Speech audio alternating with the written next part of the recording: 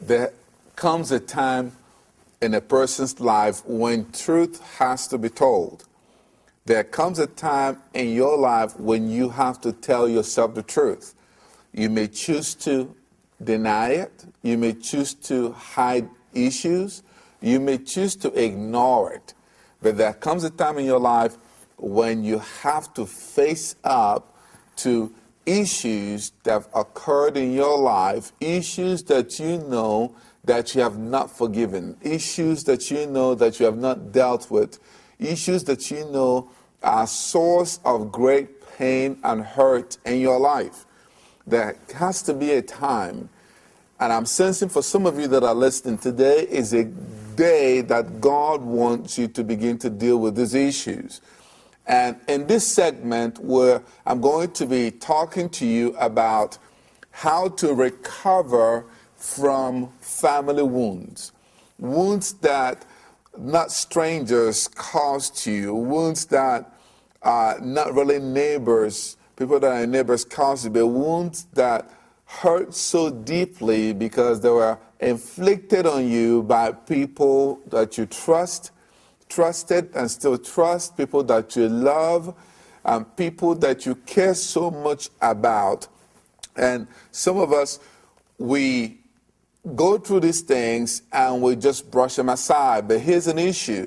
Most of these hurts, wounds, rejections, verbal abuse, physical abuse, or maybe even sexual abuse, those things have a way, the devil has a way of anchoring them in the foundation of our lives and using them to distort the rightful image that God wants us to have of ourselves and of God. I've had an opportunity, my wife and I had an opportunity of talking to several people in counseling sessions, and you hear people say, well, why did God allow this to happen to me? Okay, why did God allow my parents to be so abusive to me? We have issues where some people in a marriage situation are unable to show affection, just verbal or just physical affection to their mate because of what they went through with their father, where their father, when they were very little, was very violent. And there's so many people, there's so many women who can't even relate as women because they were raised in situations that the psychologists call dysfunctional situations. We know that with God, nothing is dysfunctional because through the blood of Jesus, through the power of God, God is able, Jesus died on the cross so that every situation that you have or that will ever come against you can be resolved by accepting Jesus Christ as your Lord and Savior. So thank God. But here's a simple question. Do you like the way your behavior is? Are you the type of person that it doesn't take much to anger you and you just flare up and it doesn't take much for you to get into rage? Are you the type of person that when people hurt you, it's like the hurt goes on and on and on and on. It's so difficult for you to forgive and let it go. Are you the type of person that when you are wrong, you find it very difficult to say, yes, I'm wrong, forgive me? And you feel like I cannot tell you that I'm wrong. Do you have issues with control? If you have some of these issues that I'm talking about, more than likely there are hurts in the foundation of your life. There are wounds that you've not dealt with. And today I'm going to show you what to do so you can get the healing that God has wrought on the cross through Jesus Christ for you. The first is, let's go to the Bible, opening to Psalms 27, verse 10. Psalms 27, verse 10, it says, when my father and my mother forsake me, then the Lord will take me up. Praise God. King David is no stranger to family wounds. If you read his story, you realize that when God sent Prophet Samuel to the house of Jesse to anoint one of the sons, that the parents didn't think much of David. that they sent him out to go and tend the sheep, while the other sons, whom the parents felt were more qualified to be king, were left at home. I mean, the situation was so horrible that even Samuel had to remind Jesse that he had another son. He said, these are all the sons you have. Surely God has sent me to your house to anoint somebody, and none of the sons that you've presented God is not giving me a confirmation on them. That's when the father remembered David, and they had to send someone out to the fields to get him. Then I can give you more stories. Then when the father sent David to go and bring some food to the brothers, the eldest brother saw him and then started telling him off and telling him, why are you here? You're too nosy. Telling him off. I mean, things happened to him, David, that could have hurt him. So when he wrote this, if my father and my mother forsake me, God will adopt me. God will take me up. And here's an issue. I'm not trying to cause you to go and start reliving and rethinking all the hurt and pains that your parents inflicted on you. Here's the reason why I don't want you to go there. Listen to this. Wounded people wound others. So if your parents hurt you emotionally, physically, abusive, they were very abusive to you, or even sexually, before you start getting all upset, remember this. If you have an opportunity to talk to your parents, you'll realize that more than likely they were also abused. They were also wounded. But thank God that you're hearing this, because God can use you to stop the demonic spirit that is moving in your family line, abusing people generation after generation. So what you do after this teaching is going to be significant. So I'm not trying to get you right now to begin to be upset about your parents. Your parents hurt you, but listen, more than likely they were hurt themselves, and they were just perpetrating what they learned or what they went through back to you. So you have an opportunity right now through this teaching to not to do the same thing to your children, not to do the same thing to the other siblings in your family. So there are issues. There are a lot of people that have family wounds that they haven't dealt with. And then they go out and they get married and they bring that wound into the marriage, and the marriage becomes disastrous. So here are some things that I want you to look at. Even when you open your Bible to the book of Genesis chapter 42, all the way to Genesis chapter 50, and we talk about the life of Joseph. When we talk about the life of Joseph, you could see that in today's world, the way his dad structured the family was kind of really dysfunctional.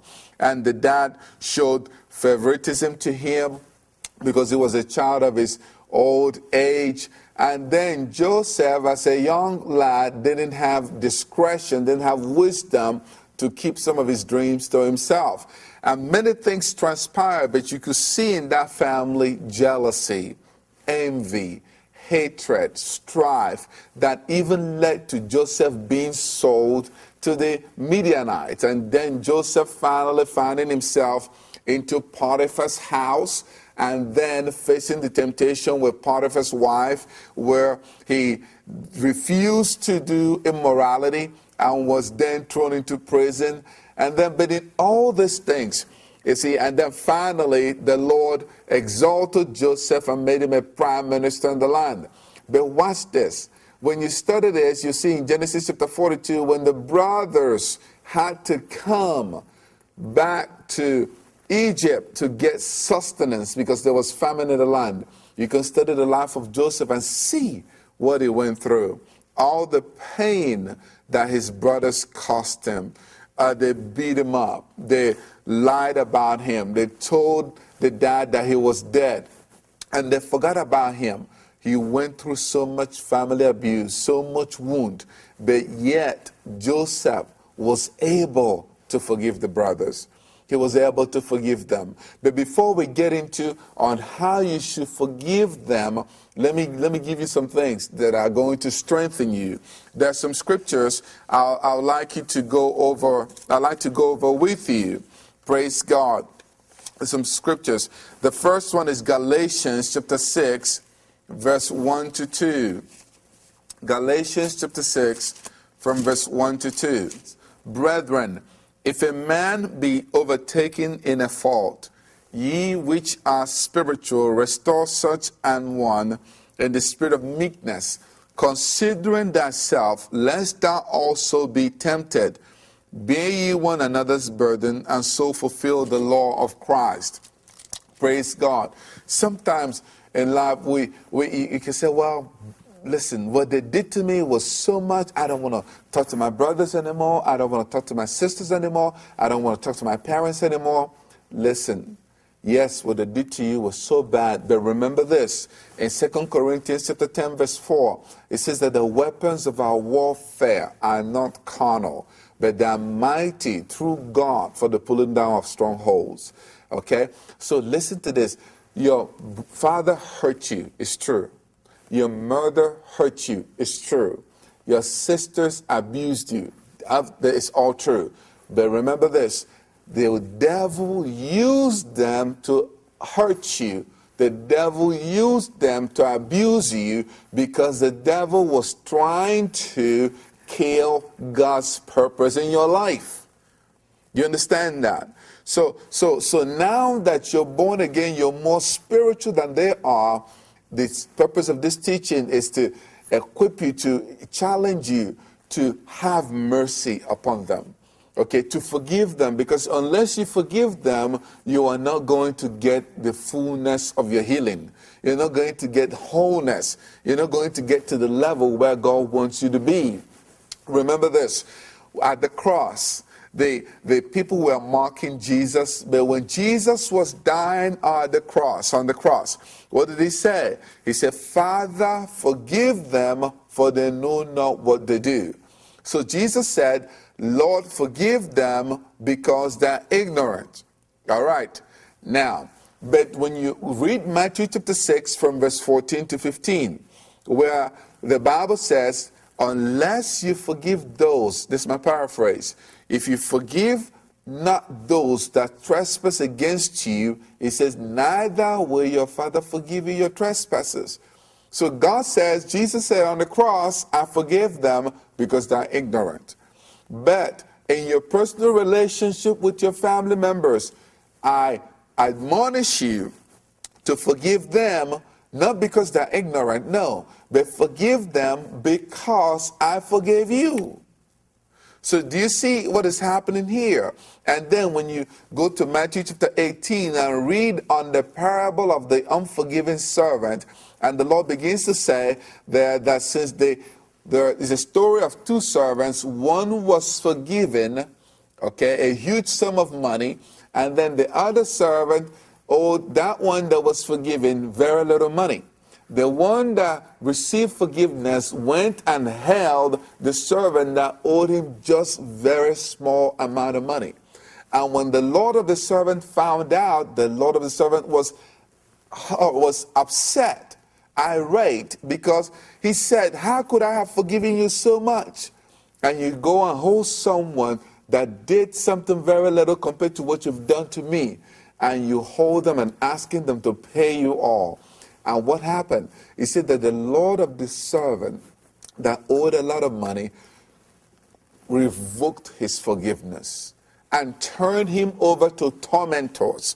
So you see, if people in your family has hurt you, even if your wife has hurt you, your husband has hurt you, your children has hurt you, or you've hurt your siblings, or your siblings has hurt you. I'm talking about wounds in the family.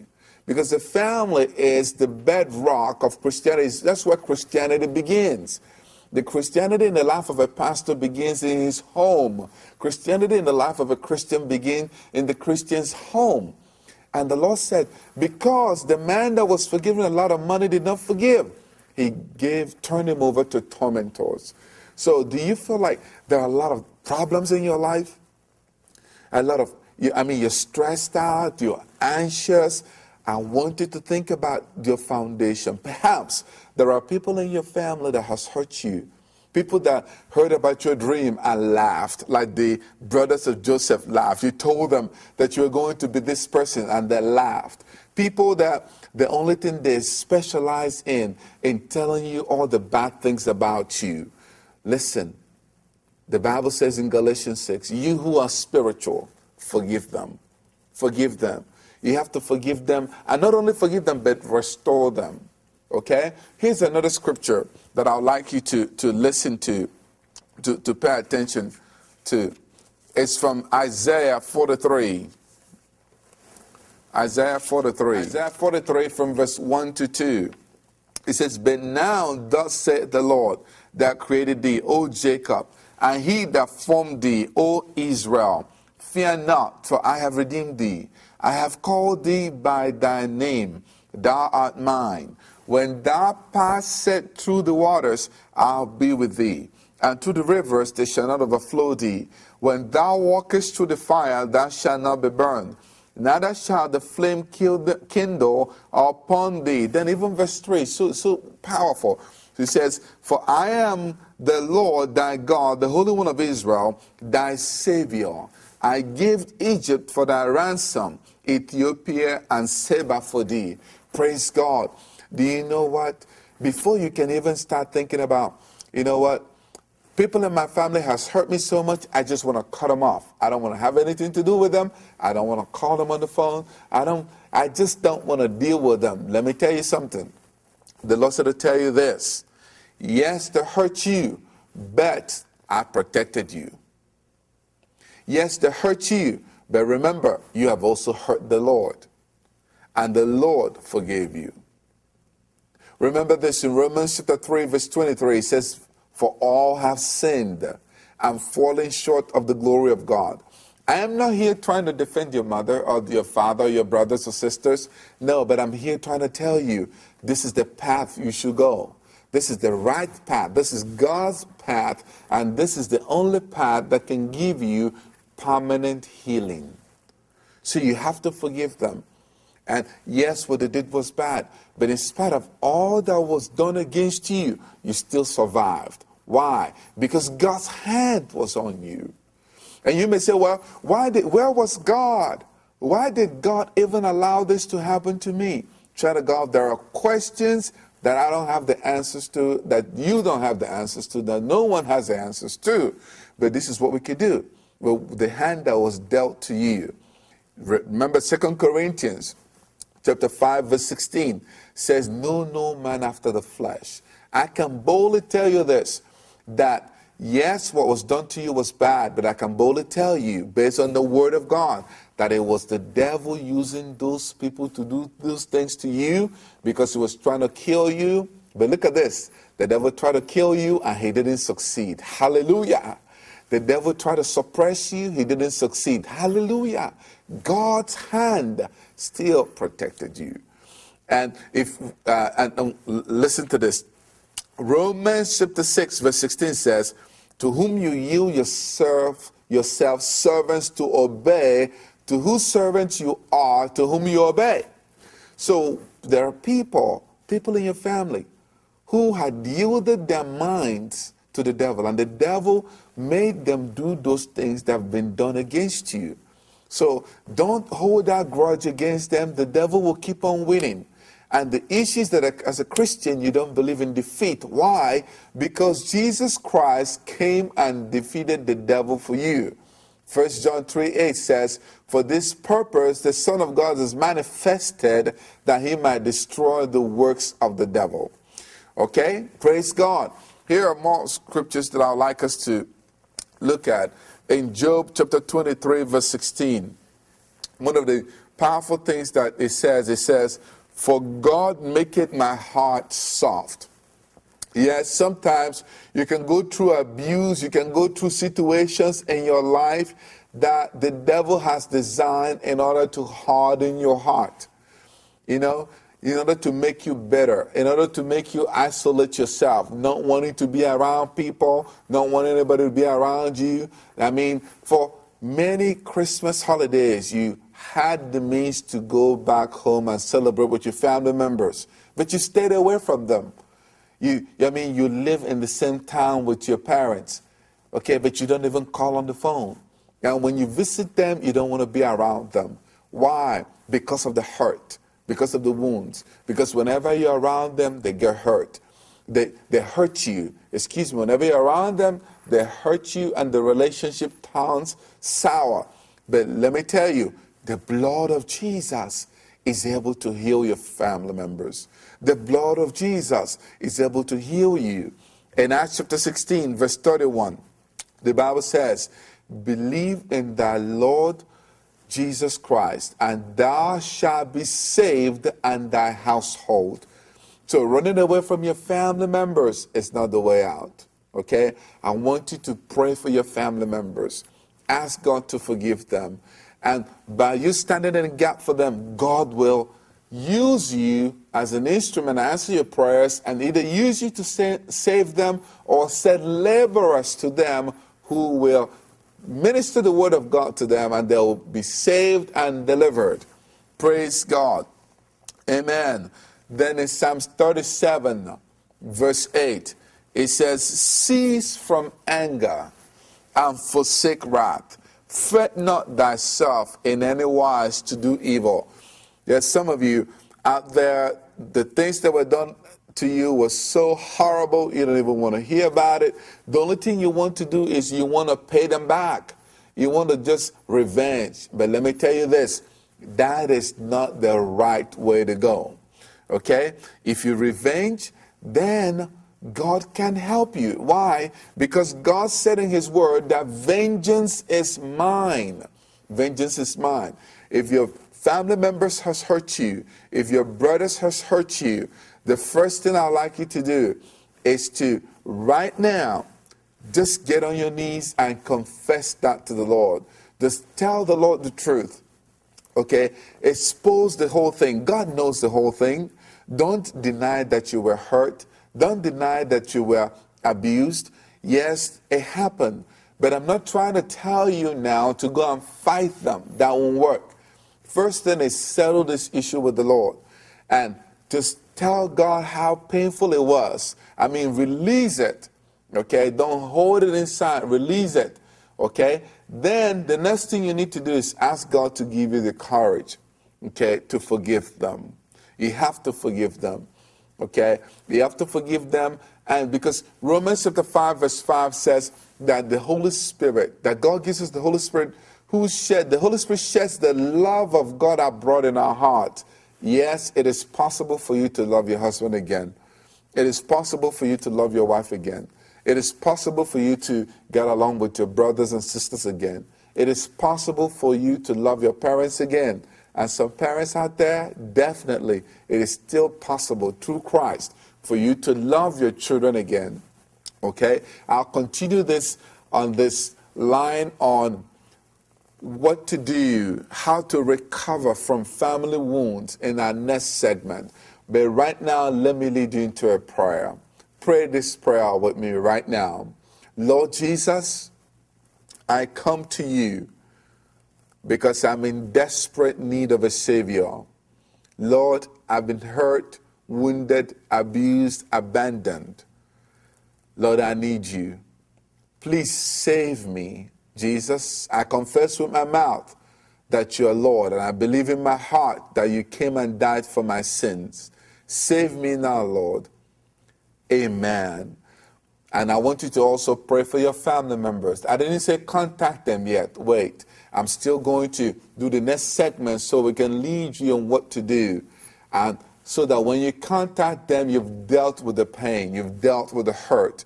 So you're calling them on the phone wouldn't be a platform for the devil to use to destroy you and your family members. Praise God. Remember, to whom much is given, much is required. God is forgiving you. And God is saying to you today, forgive your family members. God bless you. Don't give up. You don't believe in defeat. You're more than a conqueror. Amen.